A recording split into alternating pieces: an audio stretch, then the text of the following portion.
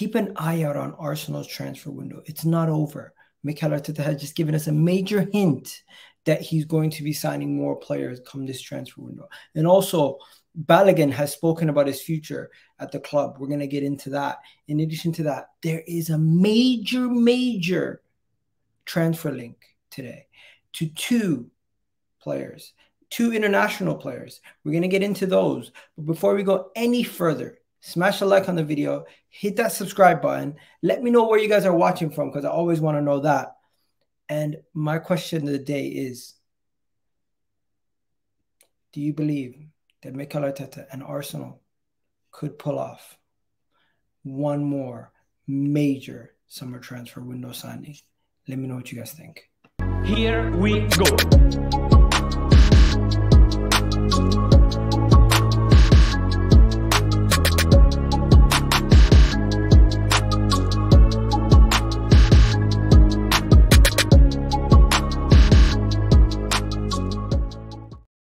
Yes, people. What's going on? So we're going to talk about Mikel Arteta, and we're going to talk about all the stuff going around with Mikel Arteta over in America. But before we go any further, make sure you guys hit that like button and let me know, would you take Joao Felix at Arsenal? Because reportedly today, Joao Felix has been linked to Arsenal. Yes, Joao Felix has been linked to Arsenal once again. I'll show you guys the report right here. So according to reports, Arsenal are in the market for a forward this summer, and Joao Felix from Atletico Madrid, that played for Chelsea last transfer window, last summer,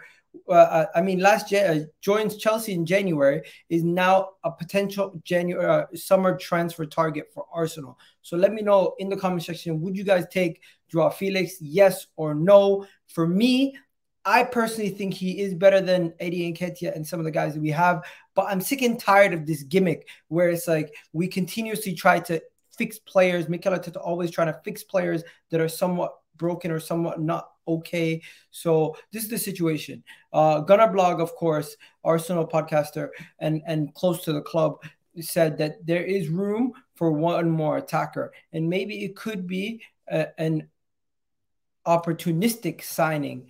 Purely speculative, but my part, what I might keep an eye on is Joao Felix to Arsenal. Now, let me know in the comment section, would you guys take Joao Felix to Arsenal? Personally, for me, I understand why we might want to sign him, but we already just signed Kai Havertz. We have a bunch of new signings already through the door. I don't think Joao Felix is that guy who pushes us over the edge to help us win a league title. Personally, for me, I would stay clear. And I know his wages are ridiculous, and Atletico Madrid asked for some ridiculous wages. But for me, I would stay clear. But if Mikel Arteta thinks he can do something with him, and he constantly does this gimmick where he thinks he can improve players, I don't know. Personally, for me, I stay clear. I don't want nothing to do with him. Let me know what you guys think in the comment section. If you guys think that the Joao Felix to Arsenal rumors are legitimate, and if you would take Joao Felix at Arsenal. Let me know what you guys think about that, as there is more to get into today's show, and I'm going to get into it right now.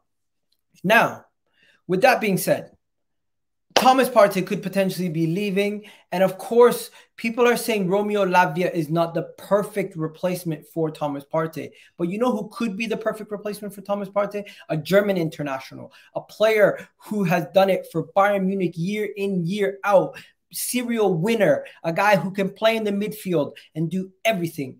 I am talking about none other than the man himself, Joshua Kimmich. Reports coming out from Football London earlier today, and of course coming out from Germany, that Thomas Partey's future is of course being spoken about. But at this moment in time, Romeo Lavia could be the potential replacement. But of course, Liverpool, Chelsea are also interested in the 19-year-old. Another option has come up earlier this window, and that is Bayern Munich star Joshua Kimmich. Now, the Spanish outlet Marca are reporting that the North London club are admirers of Joshua Kimmich and establishing that he's one of the best and the most consistent players in the Bundesliga. It could be a situation where we could get ourselves Joshua Kimmich. Now, I'm not going to lie to you guys. I don't think anybody in the chat would turn down Joshua Kimmich. This would be an ideal replacement for Thomas Partey, somebody else who comes in and adds that experience, adds what we need. And I don't even know how old is Kimmich at this moment in time. I want to know, would you guys take Joshua Kimmich at Arsenal? He's 28 years old, still in his prime. If he was to go to a Liverpool or to somebody else, it would hurt us more because he would be directly strengthening a rival of ours. Could Liverpool pull off this transfer? Could Arsenal pull off this transfer? Could anybody pull off this transfer? Bayern Munich's key man, of course, wants to leave Bayern Munich. And if we could get him, guys, I would be ecstatic. This would be an amazing, amazing transfer for Arsenal Football Club. Let me know what you guys think. Would you guys take Joshua Kimmich at Arsenal? And how much money do you think he would end up going for? I think we'd have to pay absorbent amount of money to bring him in. So we'll have to wait and see where things lie with that. At this moment in time, there's just so many things to be spoken about.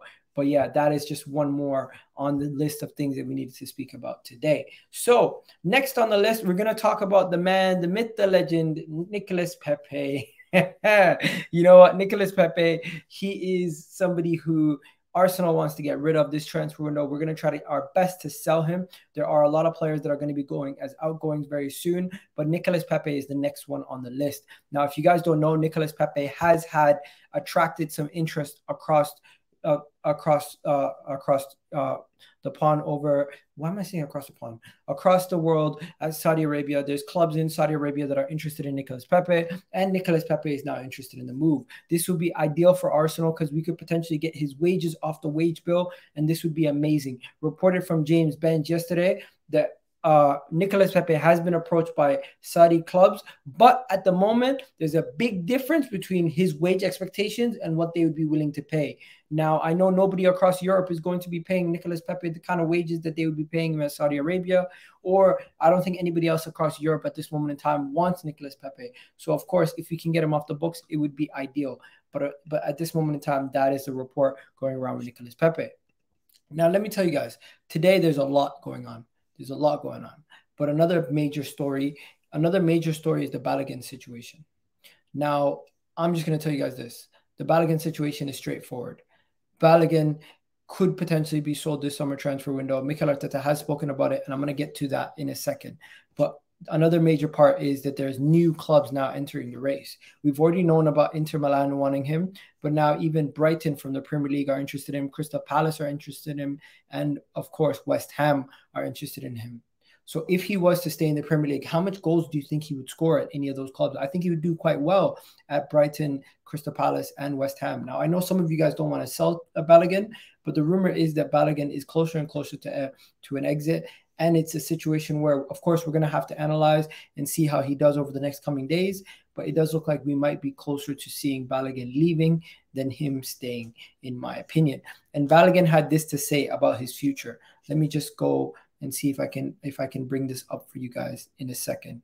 Let me bring this up for you guys, what Balogun had to say about his own future. Let me see if I can play it for you guys. 1 second. Yes, I mean, I was away for the year, so I'm just back. I'm obviously just focused on pre-season with the team. It's nice to see everyone, the staff, but I'm really just focused here, and of course my agent and my family are dealing with this.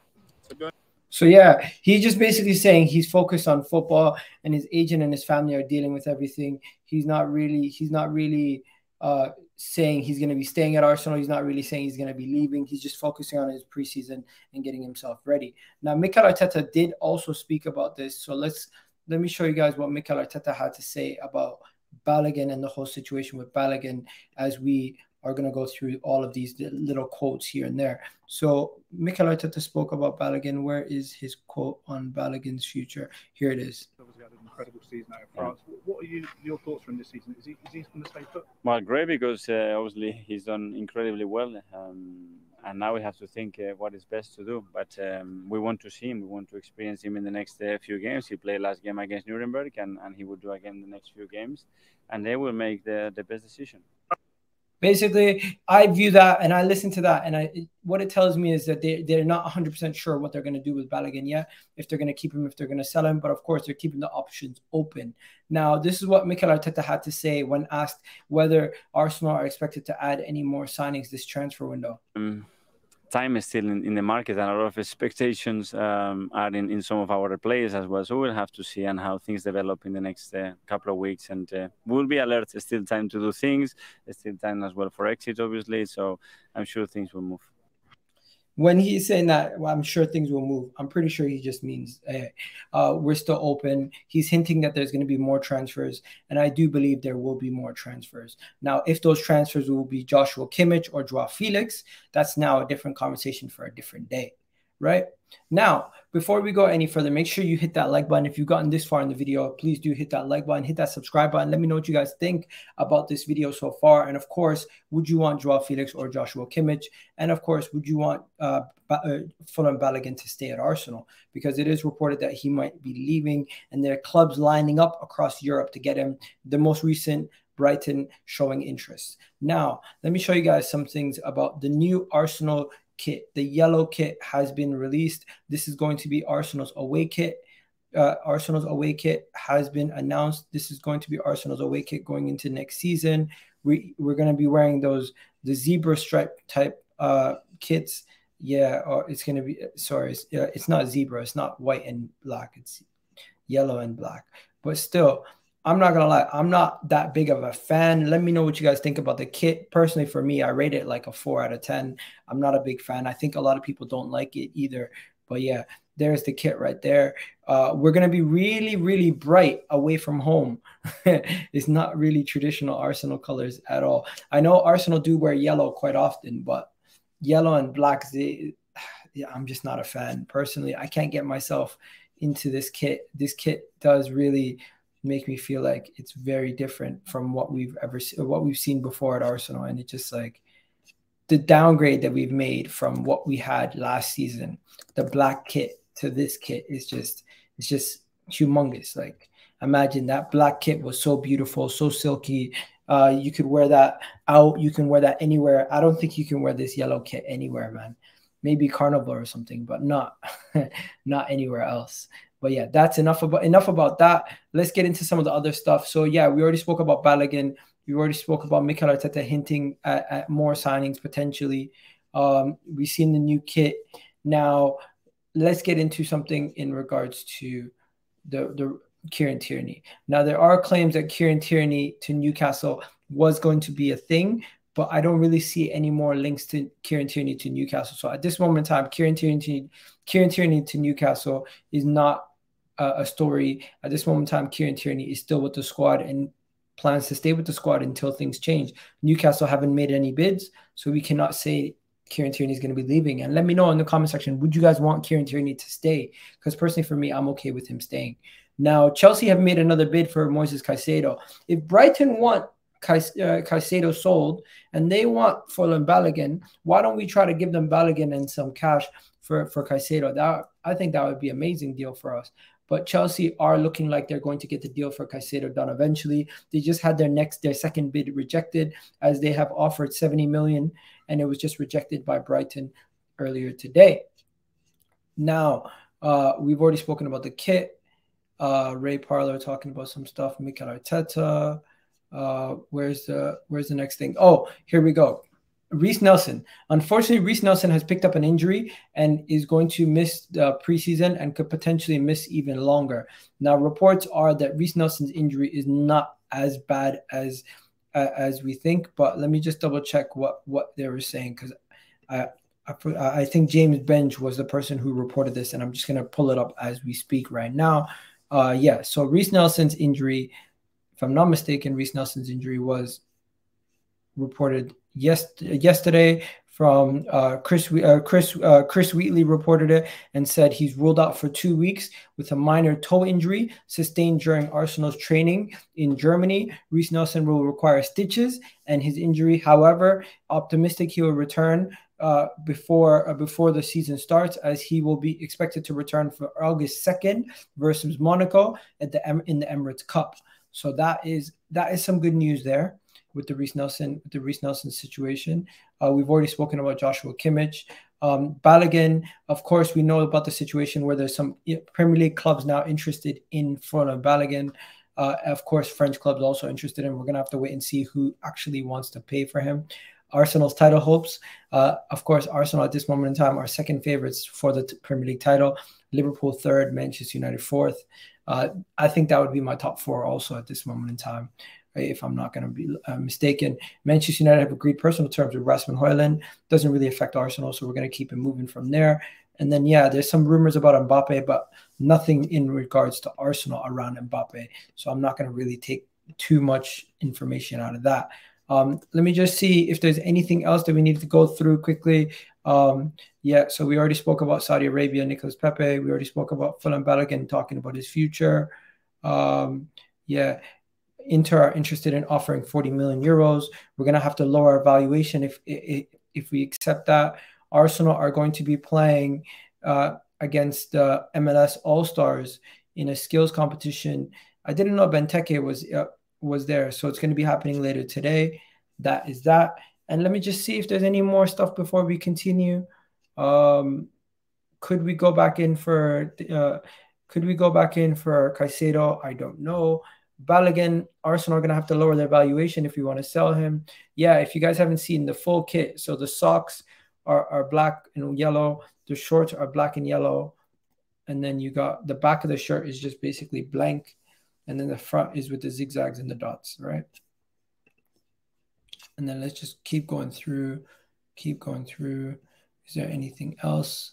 They're speaking about Arsenal's Partey's potential departure. You know what? I haven't actually mentioned Partey. Oh, Arsenal, and also an Arsenal youngster has gone on loan to a second division side, Colchester United. So please do notice that also. Mikel Arteta speaking about some stuff, mostly about Balogun.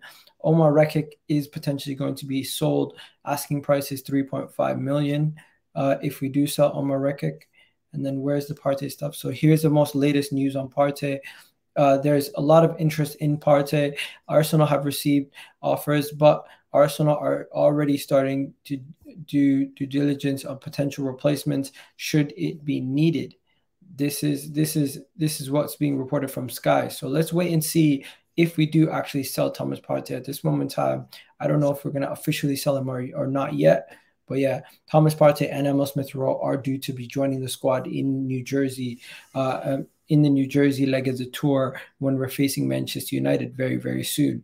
So we're gonna see if there's any movement on Thomas Partey's transfer anytime soon. But for now, I bid you guys adieu. Let me know what you guys think about the kit.